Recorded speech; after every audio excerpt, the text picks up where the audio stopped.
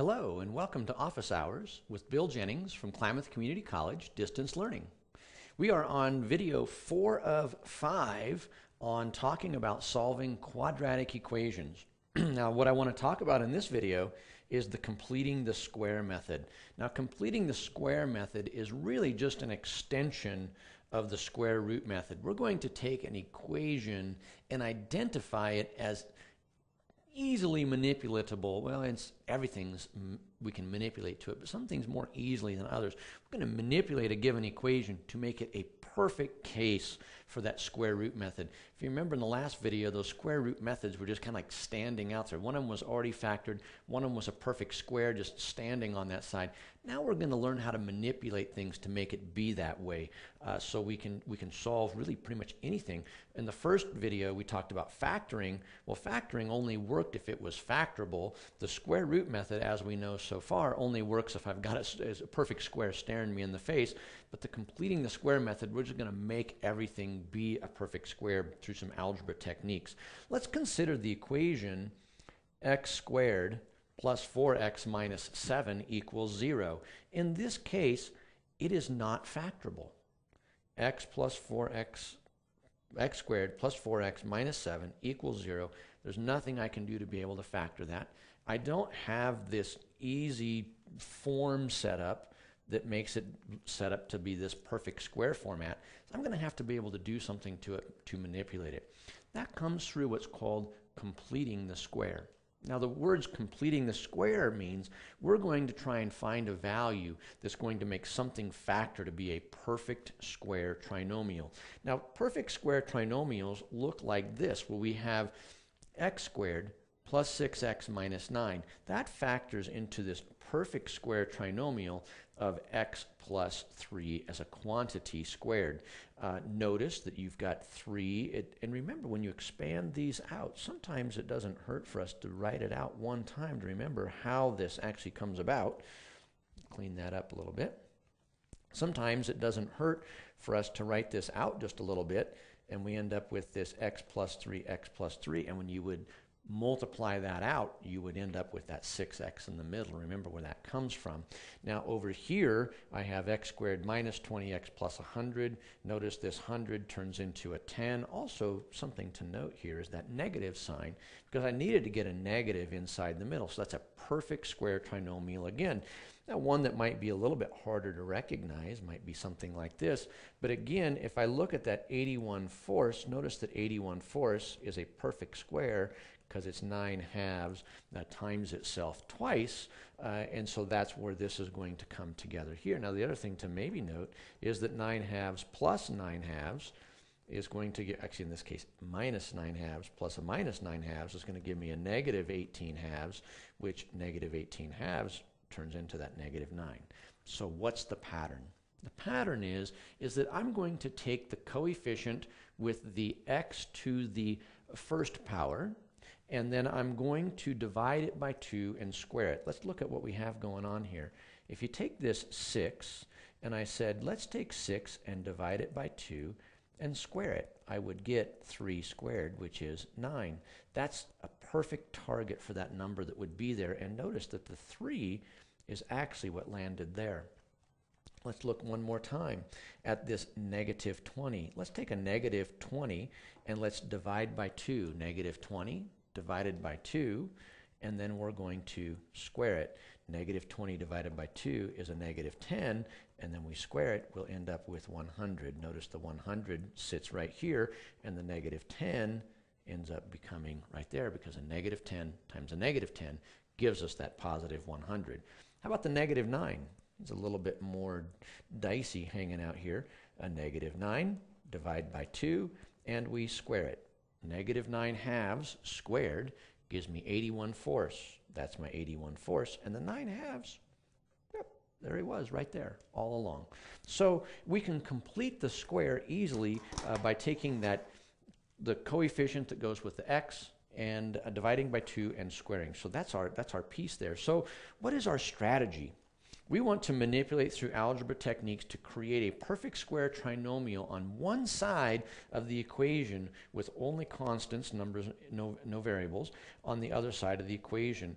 Then I'm going to choose the number that creates the perfect square, and then I'll be able to it's just a reverse then of going back to the square root method, because once I've created that perfect square, it really is its own it goes back to reverse to the other problem. I think we call this, I think, a wrong name. We call it the completing the square technique, and really it's a find a perfect square, then use the square root method is really what we're after. It's kind of a one step away from square root method.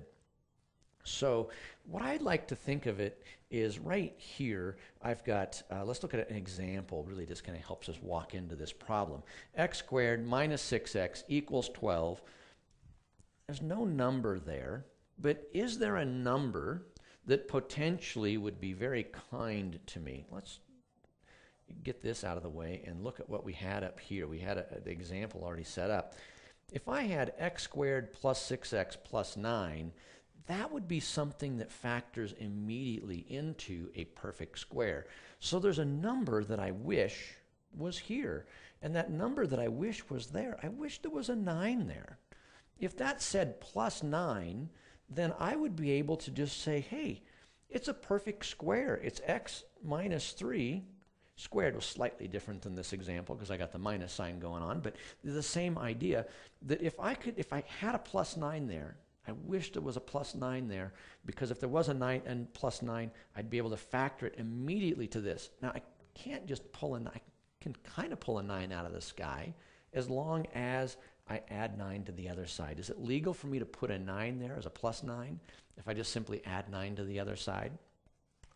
So I end up with this being equal to 21. So let's review what just happened there. I said to myself, well, if I could complete the square, x squared minus 6x, the perfect number to live right here would be a 9. And I can do that as long as I add 9 to the other side also. The whole point of completing the square was so that I would have a perfect square trinomial, so that I could say, hey, you factor to be perfectly squared, and this is going to be 21 on the other side. What we just finished learning was the square root property and the square root method. Square root method says, hey, if you have something squared, just take the square root of both sides and don't forget to put a plus or minus over on the other side of the equation. So I end up with x minus 3 equals plus or minus the square root of 21, which cannot be reduced. So I just solve for the x, and I say x equals 3 plus or minus the square root of 21, and I have my two answers, and it was as simple as just adding 9 to both sides. Let's go back to our opening example where I had x squared plus 4x minus 7. Well, that minus 7 I kind of wish was a different number. So let's just move him out of the way so that I can see what I really have. So moving him out of the way means adding 7 to both sides. So if I add 7 to both sides, I'll just get that negative 7 over on the other side. And I've left myself a hole to work with here. So I have x squared plus 4x plus a wish equals 7. What do you wish was right there that would make a perfect square? Well, let's go back to our techniques. This is a 4. That's my coefficient in front of the x. 4 divided by 2, okay, 4 divided by 2, and then we're going to square it. 4 divided by 2 is 2, 2 squared is 4. I wish there was a 4 there, and it will factor very well. I can only wish there was a 4 there as long as I'm willing to wish just as hard for the other side. This turns into x plus 2 as a quantity squared equals 11, and now I have the square root method ready to roll one more time. We'll take the square root of this side, square root of the other side. Don't forget your plus and minus sign. So now I have x plus 2 equals plus or minus the square root of 11. One more time, simply just moving that 2 across, I'll say x equals a negative 2 plus or minus the square root of 11.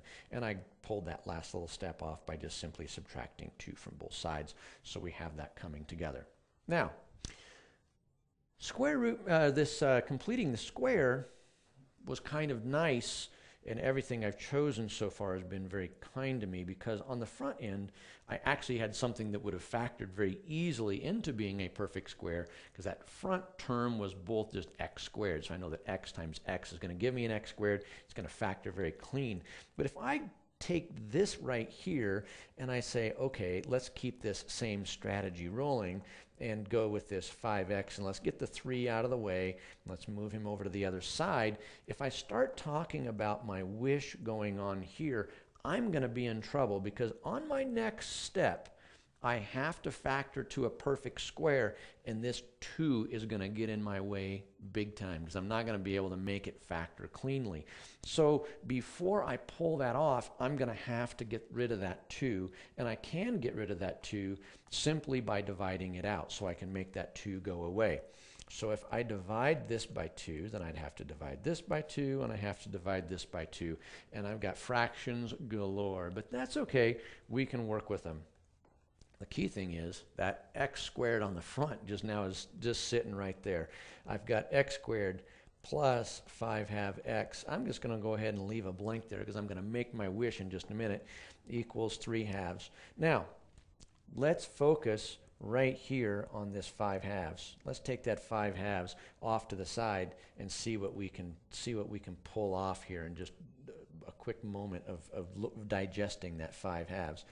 We said take that number and divide by 2. So over right here, we took the 4 and we divided by 2. Down here, we could have looked at it and said, take the 6, divide by 2, and you'd have got 3, and then you squared it. Take the 4, divide by 2, you get 2 and squared. Take 5 halves and divide by 2. Well, how do you take a fraction and divide by 2? When you have a fraction and you divide, what we really mean is we want to multiply by 1/2. Multiply by 1/2 is the exact same thing as dividing by 2. And then when I'm done with that process, I'm going to square it. So what I end up with is 5/4 squared, which will be 25/16. So I wish I had a 25/16 living here. Seems like a weird number, but things are going to work out very well for us. Now, if I add a 25/16 there, I'm going to have to add a 25/16 to the other side also. It looks like a hornet's nest right here. Don't worry about it. We chose these numbers on purpose so it would factor very clean and very fast. Factoring this, we chose 25/16. It was completing the square. It should factor to be a perfect square. And the answer to what it would factor to be is right here in our busy work that we did just a second ago. It's going to be x plus 5/4 squared equals the result of 3 halves plus 25/16. Well, 3 halves is going to be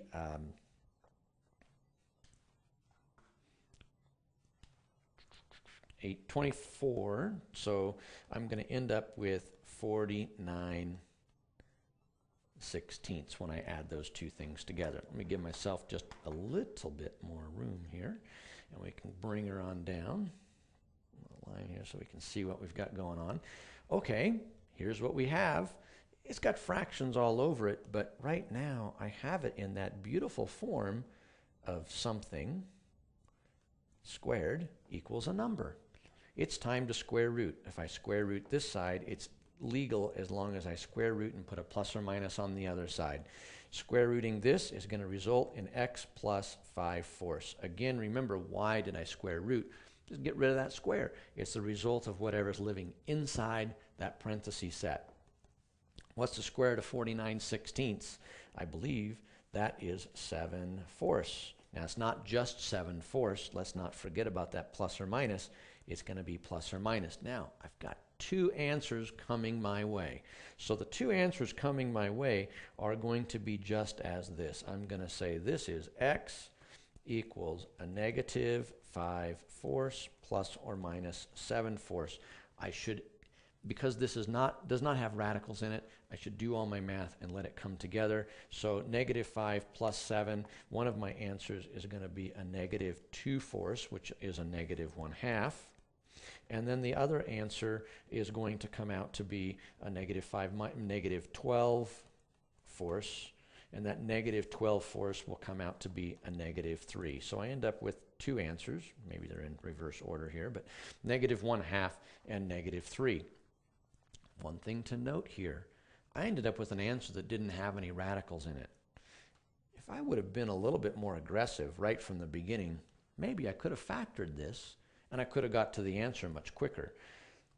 It's kind of a right tool for each job. We kind of forced this one through this concept of completing the square. In reality, we could have actually looked to factor it, and we could have maybe finished the problem a lot easier. Now, completing the square works really good on problems of this nature, really quick, fast solutions for quadratic equations. You get something like this, you're going to find that you're going to try and factor it and probably end up using the quadratic formula, which is coming up in the next video.